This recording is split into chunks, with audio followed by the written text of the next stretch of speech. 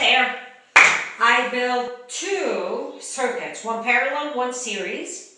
One has 4 LEDs because I can brighten up 4 LEDs. You see this? Ka-chink. 4 LEDs that are bright. And then I have 2 LEDs that are very, very dim. But they have the same power source, 9-volt battery, and a regulator set at 3.3 volts on both of them.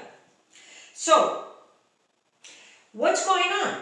I have the same power source, but I get a lot of brightness on 4 LEDs. So I depicted it here. 2.64 volts from the battery, a resistor of 1,478 ohms, and I have a current of 1.78 milliamps going into this junction.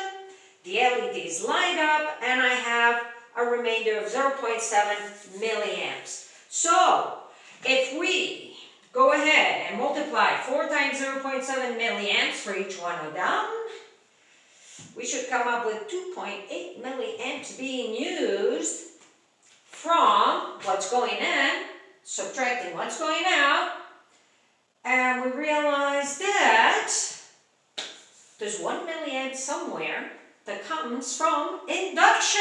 Yay! Thank you, God. Induction. He's a very intelligent God. And here in the series circuit, we realize that these two are very, very dim.